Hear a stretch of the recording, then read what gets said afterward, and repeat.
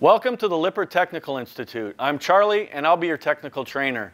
Today we're going to go over the Better Bath trough sink. Now, let me unpackage this and show it to you.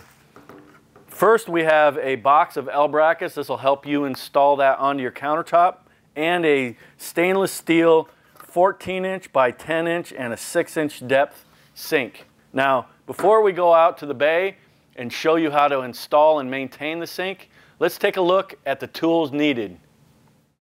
For this installation, you'll need a wireless drill, a jigsaw, a caulk gun with 100% silicone, an X-Acto knife, butyl tape, tape measure, and a straight edge ruler. Now, you'll also need safety glasses. Now let's go out to the bay and let's get started.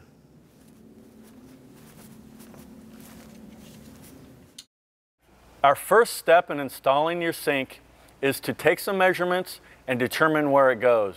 Now, we have some pre-existing plumbing here, so we've determined that we're going to put our sink right in the middle of the countertop. So let's measure halfway for the depth. Make a mark.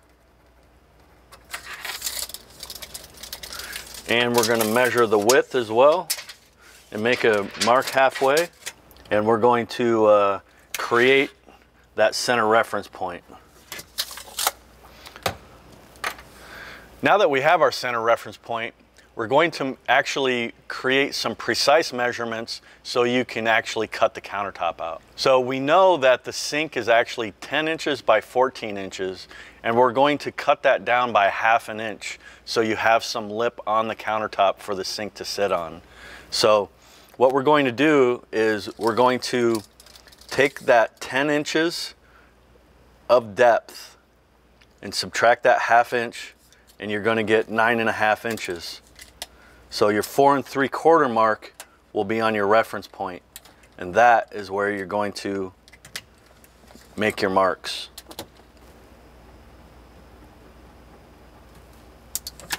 And then at 9½.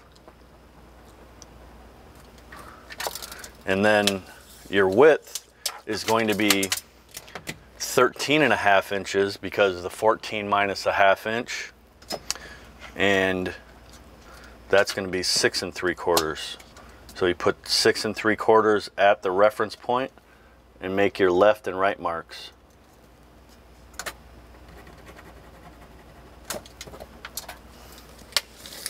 Now what we're going to do is, in order for this to be square in this center area, we're going to measure from the edge of the countertop out to your mark and figure out what that distance is, and then make a few more marks so it'll be square.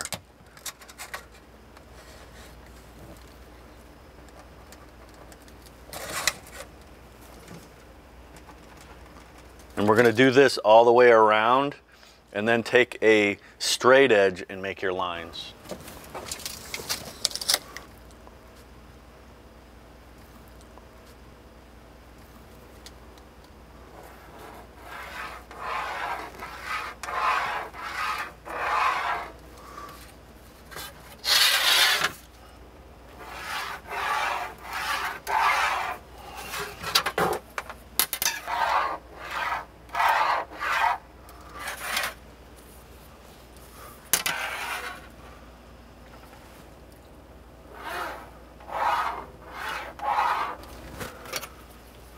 Now you can measure the actual distance and just double check make sure that that's good. So that's 13½, and that is 9½.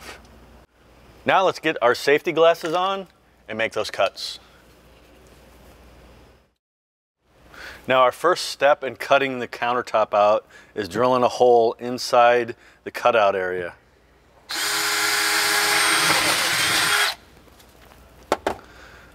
This will give us a spot where we can get the jigsaw blade inside and then just go ahead and cut all the way around your lines. But before we actually cut this out, let's take this drawer out. Now that we have that hole, and now that we know that there's nothing underneath here to damage, we can cut the hole out.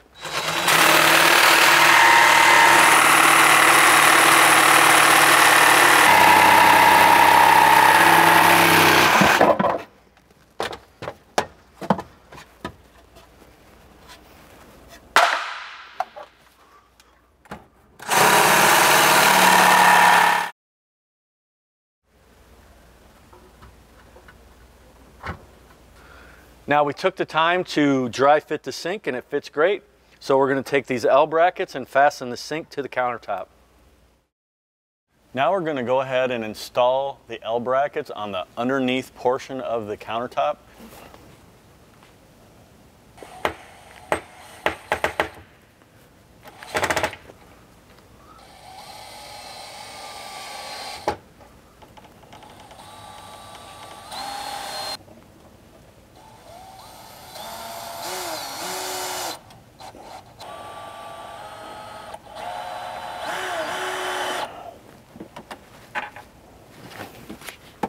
Keep these L brackets just a little bit loose up against the bottom of the countertop.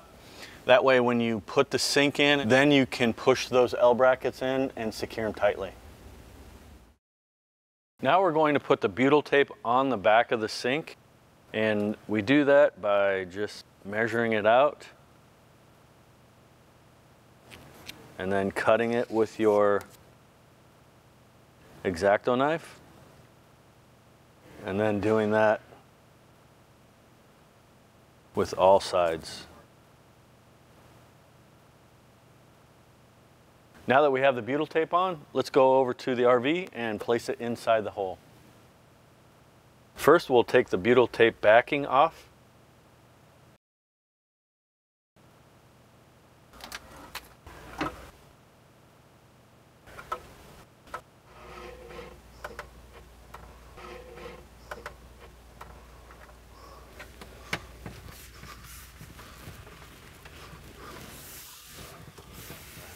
So what we're doing is we put some pressure on that butyl tape around the sink so it would seal completely, and some of it came out the side, so I'm just going to clean that up.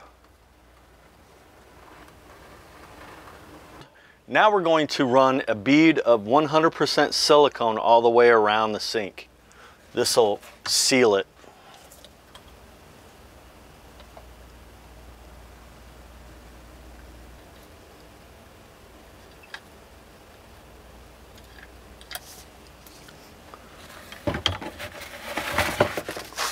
Now we'll just wipe that away, clean it up.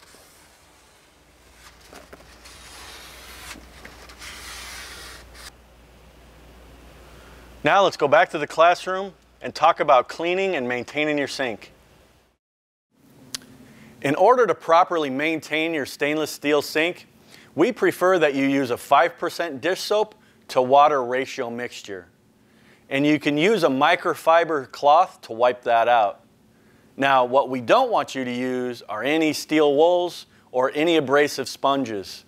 Also, we don't want you to use chlorine-based cleaners like an oven cleaner or citrus-based cleaner or any pine oil cleaners. This concludes the Better Bath Trough Sink Owners and Aftermarket video.